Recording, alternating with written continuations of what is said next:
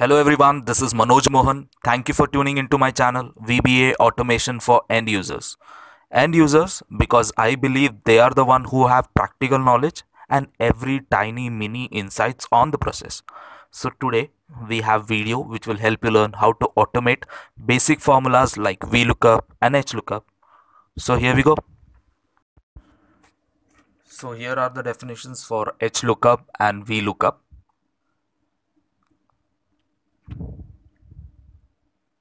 Let's practically see how it works. So HLOOKUP takes four parameters. One is lookup value. Second is table array or the range. You can specify that.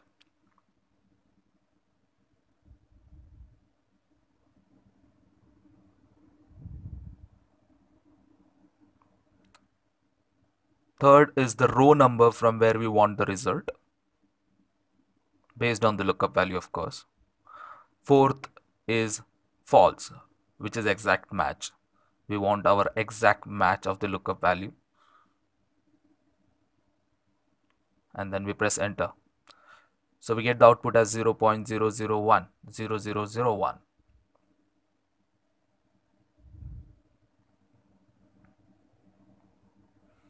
Similarly, we see for VLOOKUP.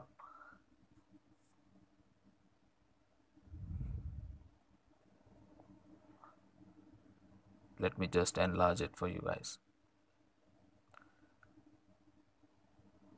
So again, it's the same format. We use equal to VLOOKUP. Again, it has four parameters. The only difference is H stands for horizontal and V for vertical. So we specify first parameter lookup value, second range, third here this time it is the column number from where we want the result based on the lookup value.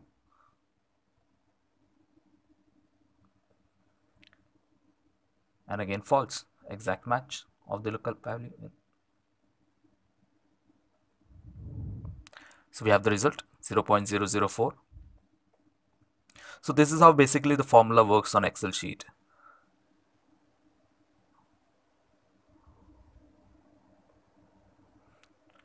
Yes, this is what we were looking for. We want to get this automated.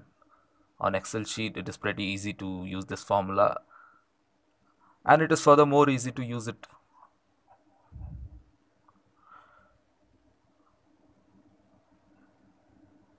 So this is very important part which I wanted to show is you should have this developer button enabled to do an VBA automation.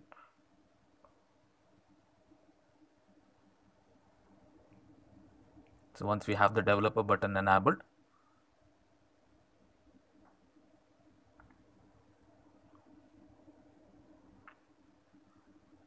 so let me quickly check these. Yes. So now I go to design mode to get these buttons. I have already created a sample sheet for you. So I do not want to invest or time in this, and or you.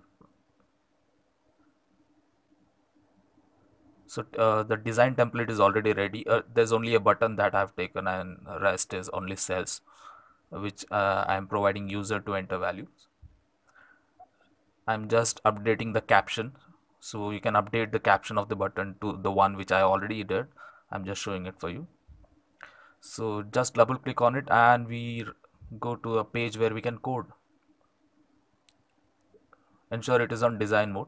Yes, it is on design mode, and we go ahead.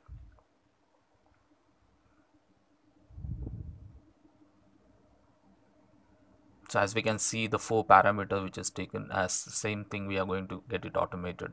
So it's basically the formula itself would be working, but through backend nobody would be able to view how it actually works. So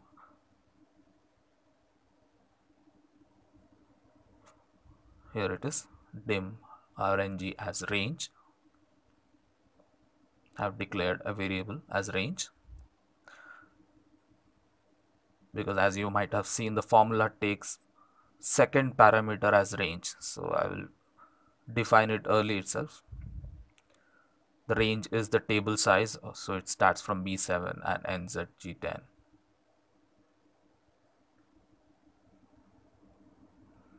It's already defined. I can directly use it now.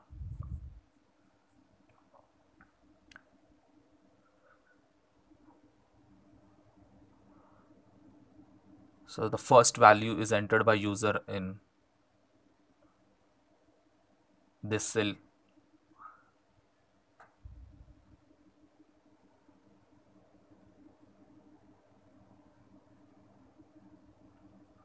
Result is in this cell.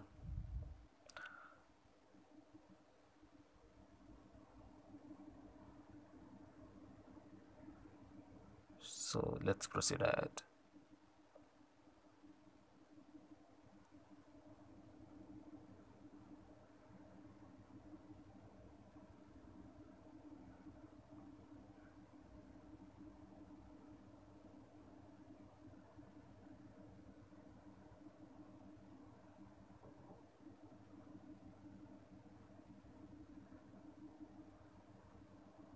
So let me just increase the font so that everyone can view this coding page.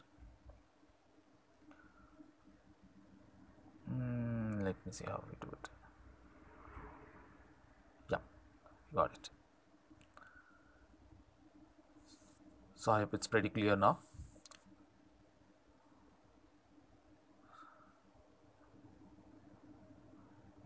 K11 is the cell area where we want the result to be shown.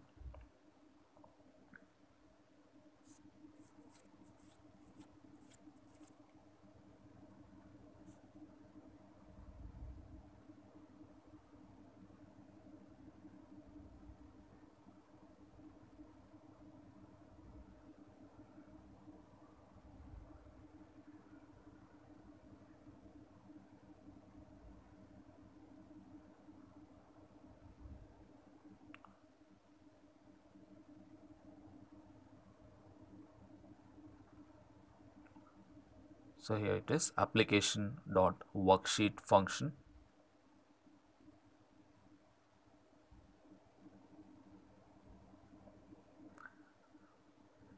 .hlookup, since it is the same inbuilt formula which you're going to use, but through backend, and that is what VBA automation is all about.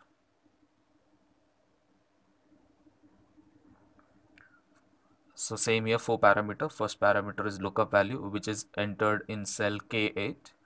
Second is range, since we have already defined what range is, the entire table. Third is the column row number, which is also specified by user. Yes, one more important thing that we have to specify, if you want to fetch value from a cell, this is how we have to specify it, sheet1 dot range, because we have our values being entered at sheet 1, range, location, and then dot value. Fourth parameter again remains the same, false, so it is 0, 1 is true, and tada, it is ready for us to work. So let's see if it works.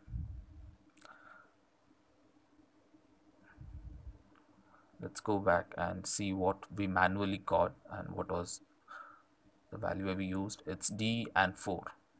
So let us enter those and we should get the same result. Here we go, D and 4. Then ensure it is now out of design mode and then click and we get the result.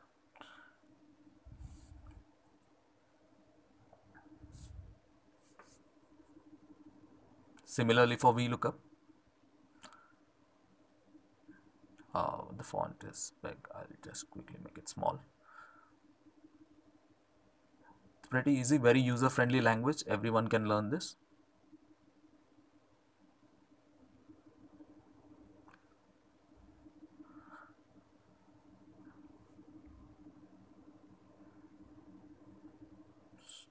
So these were the 4 parameters. So again, we go back, the template is already ready.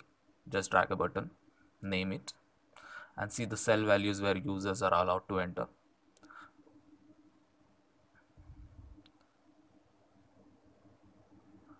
Double click on the button to go to the code page for that specific button. Of course, it should be in design mode. Double click, here we go. We can copy the entire coding which we have already did, because it is the same thing. The only change would be VLOOKUP and the cell locations. So just change it to V. This time it would be cell location where the users are allowed to enter. We have, as we have already checked, it's K19, N19, and this is 22. Result is to be shown on K22. We change it and we come here.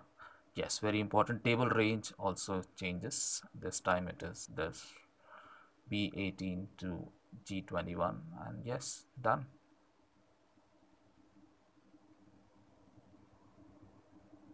So again I will use the same formula and let's see if it works. Y2 and 6, and it should. Y2 is already there. I'll just enter 6 and